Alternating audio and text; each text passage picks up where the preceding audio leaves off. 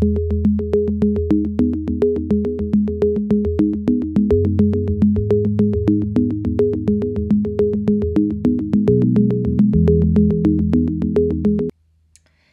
everyone.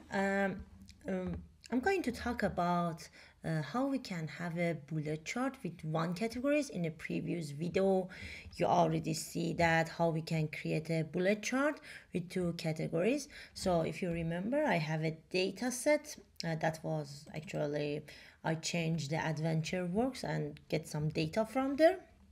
That was the data for 2007 for actually two different categories of the English product subcategory, mountain bike and road bike. And we have a sales amount for 2007, and actually we have another one for 2006. So that was the one that we have, and we are going to show it here. So this is the one that we created. So as you see, we have that. So now in this one, in another example, I'm going to create a new data set because I'm going to show different data. I'm going to show just the sales amount for the 2007 and 2006 for different month and compare together.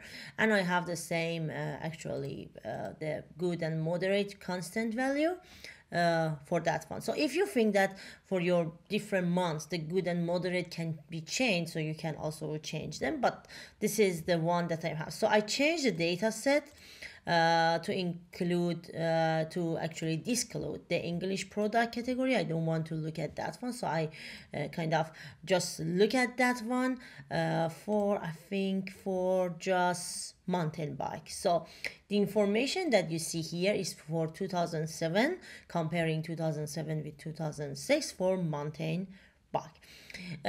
So I'm going to load that one here. So let me actually go to the Charticulator. So I create new, and I bring the data that I have. So you see that that's the one. It's all good. So here just I change it to the categorical.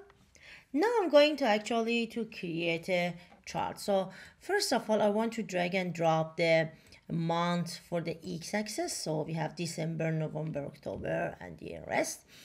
I'm going to add the data axis because I want to identify the different range to be good, moderate, and actually how's the comparing sales last year with current year. So I'm going to add this one. Just be careful about that. So you see that this is a month. When I'm added, is added here. So now if I back steps here, if I choose the middle line, so it's become exactly in the middle. So just some differences that I really want to actually show that. So here, because I want to have a more space to create my bars here, I put it in the line over here. So for that one, the schedule is based on the data access. So I drag and drop. So another thing is that you see that is a start from 200,000 to 600. So it's kind of vice versa. Why is that happen? Because when I click on that, let me just back to the before. So when I click on that, if I draw from down from actually bottom to up is and I added that one to this, you see that it's become start from 200,000 to 600,000. But if I draw it in the different way from here to here, you will see that, and add the sales amount, you will see that it actually is different one. So that's matter. So that's kind of change it. So just put it here. Then I put a sales amount and drag and drop good, moderate. Just be careful that when you drag and drop, it become orange. So that's an important thing. And the sales last year. So I have everything here. To see a maximized view of that, I just click on that to see what I have here. So first of all, I'm going to create a moderate one. So I draw a bar from here It's a bit so close together, but just find it. So from 200 to the average moderate. Then I'm going to draw it from here to the average good. That's in this scenario, it just constant number, and from good to the maximum number. So if you want to see that, so it should be something like this. Again, if I back to the chart, so I want to create that indicator. The indicator starts from 0 and going up to the average sales amount. So that's our indicator. Again, I draw it. I want to be the middle, so I just change it. It's a bit tricky because it's so small, so it's better to zoom it to make it in the middle exactly for the become a nice one. So something like this, and I can now change the color. Everything is gray here, so I click on the glyph on the shape 4 and I change it to the black. So now you can see that actually we have different numbers. Now I'm going to set shape 1. Shape 1 starts from 200 to 100,000. That's not a really good number, so I put it red. For the shape 2 is getting a bit better. I put it yellow. And for the shape 3 is kind of the good one. I put green. So this is actually same as the previous chart, just with one actually things. The other things that I want to actually do it is put a line to shows that how was last year, so I can compare it this year with last year. To do that again, because it's so small, I make it bigger so we can see that easily. I'm going to put a line for the moderate one, so for the last year. So that's a line here. I click on the line over here and draw a line straight to the end. So you see that now we have a line. The line needs to be a bit thicker, so I change the line width. You can also change the color to make sure, so that's a line width. So you can see that, for example, in February, March, and April, we are not really good, but in December, we are, and November, October, and September, we are doing great job. You're also able to add a text to see the, for example, this one, or see the sales amount. So for both of them, I can click again here. So everything in these marks, if you click on that, if they have a dot like this, it can be repeated for all point of the data. But when I click on the text box, it's become like a title of the chart, just repeat once. But if there is a, for example, for text is like that, for the image also is like that. So for text, I want to put it beside that, so I put here, close to the point here, maybe a bit up, and I want to show that one is sales amount, so that's a sales amount. Also you can specify for the other one, you can put a text for that one, and same as the previous one, I don't want to show that scale under here, so I click on the data access, I uncheck the position, so it should be okay now. So the important things that I found, so this one is the same that we have in Power BI. We have based on one axis. This is the one that we have. The only difference that we have in Charticulator, your data should be in the same format for that. So you just be careful what sort of the chart or for what sort of data you're creating. So it's matter that what data you have here is impact on drawing your chart. I get some problem. For example, so one of the mistake that I did for this chart, I just removed the year because that was there, and I just removed the product category. I didn't notice that we have December for both, so I have two numbers. So just be careful about data cleaning. You did that, and just change the better name for that. Oh, I don't want to change the location, just the name.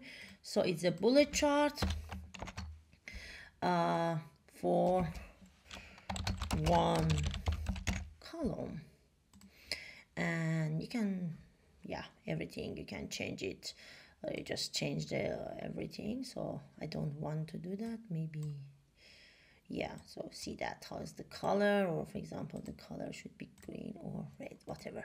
So this is a one. You can save it, you can save it to your chart. Bullet chart 1 category, and you can export it. Click on export for the Power BI custom visual.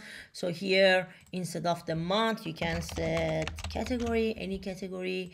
It can be any values, it can be last value or something like that, and good and moderate. And if you want to show the objects to change, you can put it here. You can enable drill down for that, highlight, put a name for that. Bullet chart 1 category, something like that. Sorry about my bad naming. And also, if you want to put your email and change the icon, I don't have an icon for now, so I just set Power BI custom visual. So it's going to download for me a PVI's one. I can open now my Power BI and actually use it. So here I'm going to get the data that I have. That was a CSV file. Just take a minute to bring it. So that's a one. So I bring the data. At the same time, just check it to be the correct one. You can choose the other one to test it, but I just for now, because I want to see that how it look like here. And here, same as importing a visual from a file, you can choose the second option, import it. And on my download, that's one. And because it doesn't have the specific logo, it shows the Charticulator logo. And here you can see the values that I have. So actually this one. So was it good for good? Model, you get some message that is not data complete. That is correct. So month, sales amount, last. So that's a chart that I have. Of course, I should do some data, just is not correctly because the data format here, I didn't check it. So the month is not categorical, so maybe I should change that one. But it actually shows the same thing for ourselves. And you can also go to the data format. You can specify the plot segment. You can change the data access. Font and everything, and also, for example, the line color, instead of that you can change it to kind of the whatever you want. You can change it. So I think it should be change here, maybe. Yeah, so that's a data access. Sorry, I think that's the line. No, for the line, because I removed the data access. Sorry, I mean that the line. So you can change the color of the line to whatever you want. The shape, 1, 4, and everything can be changeable here. The title, the margin of the chart. So everything that you see there, you can actually change it. So quite flexible to change everything over here. You can add the tooltip and the other things. So also you can use it for the other data. We can check it to see that how we can use it for other data, but it should be the same. Thanks so much for watching this video. I hope that in future I bring more charts in Charticulator. I'm saying that I'm exploring it myself to figure out how it works. There is not that's actually documentation. The only things that I have is a gallery over there. I try to play and see how it works.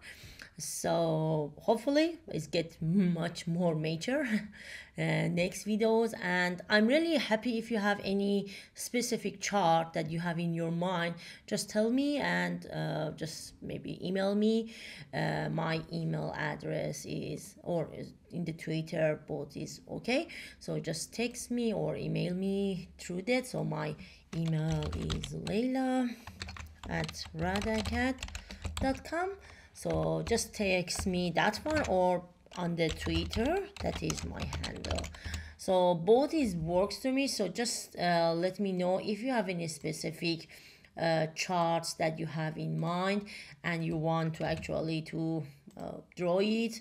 I do my best to create it with Charticulator, and kind of we can publish it free so other people also can use it. Thanks so much for watching this video.